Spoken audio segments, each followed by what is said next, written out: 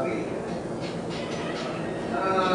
Yes, Mr. Manalang, you said that you're a businessman. What business are you engaged in? I am in the packaging business. I am the packaging engineer by profession. And so I deal with various types of packaging products. And I have been in this business for almost 45 years. I see. But what sector do you intend to represent? This package is yours. Well, this sector intends to represent the structure of packages in the Philippines and the youth that belong to it. And more particularly, the OFW families, who are the most dysfunctional part of the family structure of the Philippines, by the very nature of them, about 10 million, having their parents or spouses or even children abroad. And this is the sector that we wish to represent, as we are not yet represented. In other words, Mr. Whitney, you are representing all the families throughout the country. Families and the youth, Your Honor. So there is no particular sector on this family that you are representing. You represent the whole families. As a general, all families, as particularly OFW families. In other words, your advocacy is preservation of the family? Yes, Your Honor, the unity of family and the youth that form part of the family. And the sector you intend to represent the youth and the professionals, is it? The youth and the professionals, yes, Your Honor. And the youth and the professionals, even if we are not marginalized, you represent them. Those that are, Your Honor, those that are by virtue of their being abroad, working, those that are left behind are marginalized. And of course, we know that the OFWs are mostly also marginalized in one way or the other, being in foreign countries, in foreign cultures. You heard Secretary Wallace here talking about your parties which according to them is represent a religious group. Is it true that you are related to any religious group? I am a Catholic, of course, and I will not deny it. As they claim, they are also Catholics. But I would say that I am not part of CPCP nor any formal Catholic run organization. I am, in fact, part of a civic group that has been in existence in a movement called ProLife, a coalition, for many years. Now, Mr. Whitney, in your petition, your sectoral organization composed of qualified workers, bound together by similar interest to promote, protect, and preserve the total development of the Philippine family and its members from the moment of their conception. In other words, you even cover those children inside their mothers. Yes, Your Honor, because a family will not be a family without the children, and including those that are yet to be born. So it's a general term, Mr. Whitney. Yes, Your Honor. You do not represent any particular family who are not marginalized nor represented. Well, I would like to think, Your Honor, that we are representing the families that are marginalized and dysfunctional because of their being separated from their breadwinners and being separated. Wherever and however they may be found who lack well-defined political constituencies to become members of the House of Representatives. These are general terms, Mr. Witness, and under the party list law, you have to represent a particular sector. But in your petition, it doesn't state any particular sector that you represent, because you represent the whole qualified voters, bound together by similar interest to promote, protect, and preserve total development of the Filipino family and its members from the moment of their conception. Your Honor, my reply to that is that not all families are dysfunctional, and within that broad range of family definition, there are those that are dysfunctional, and this is what we will be representing. Those that are not in any problem at all or dysfunctional in nature, of course we'll allow them to proceed with what they're doing. We're more particular about those minorities, like the 10 million OFW families that exist right now. I presume you are against this RH bill pending in Congress.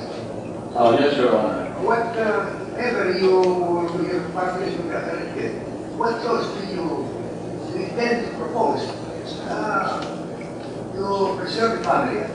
Well, we intend to have as a landmark law, the Magna Carta for families, which in essence would be looking at, as I mentioned, the marginalized groups or dysfunctional families and put a safety net so that this issue of having absence of fathers and mothers or children, for that matter, can be resolved by being able to put in legislation, as an example, connectivity between the OFW families and their loved ones abroad. Is one issue that has to be resolved because it's the lack of communication that creates much of the dysfunction. And what is the relation of the proposed law intended to present to this RH bill? There's no direct effect on the RH bill, Your Honor, because this law is really going to be able to provide safety nets for the families that are dysfunctional and marginalized. What probable safety nets do you have in mind? Well, I was trying to explain earlier that one would be connectivity, because as we know now, with the advent of internet, many families have no contacts with their loved ones abroad who are working for them, can be connected down to the barangay level. And this is one of the 17 laws that we're looking into. We're also looking into, Your Honor, the possibility of having families that are here in the Philippines who are OFW families that would be given the proper training to be able to preserve the earnings that they get from their loved ones and invest them into right micro business or investments. Mr. Rodriguez, is your party list registered with the Security Services Commission? It is not, Your Honor. It's not. In the platform of government is submitted, the form part of the record states We are promoting family and life.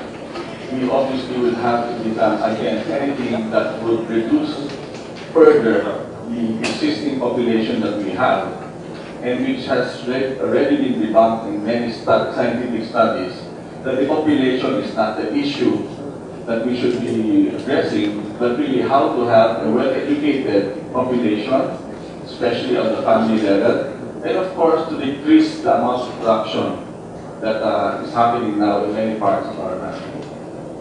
is it not that the RH bill, one of the purposes, precisely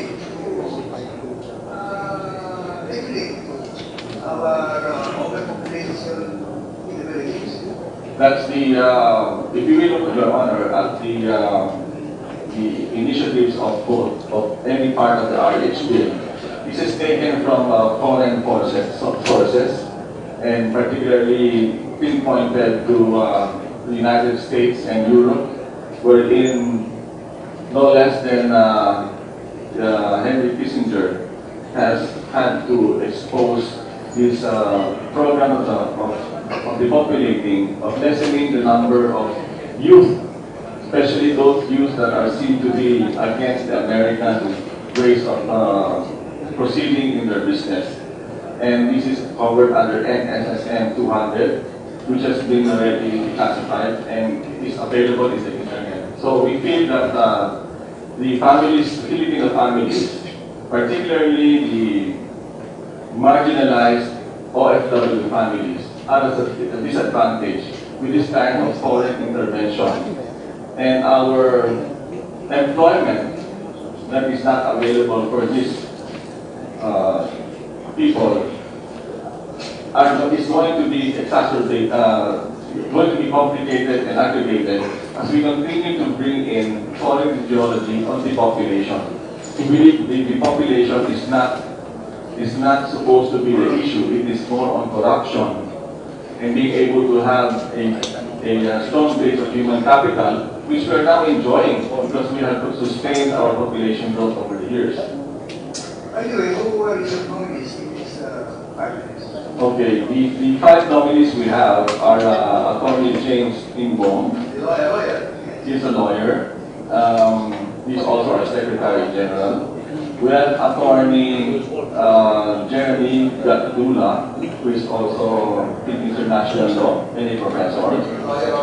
Yes, we have Ms. Lorna Menegrito, who is a teacher and an executive director in activities of ProLife Philippines. We have Leia G. Garcia, who is a teacher, and we have Mr. Eduardo Terona, who is a retired marketing and sales professional. And these nominees of yours are not marginalized. Physical professions, they are not marginalized. They are represented.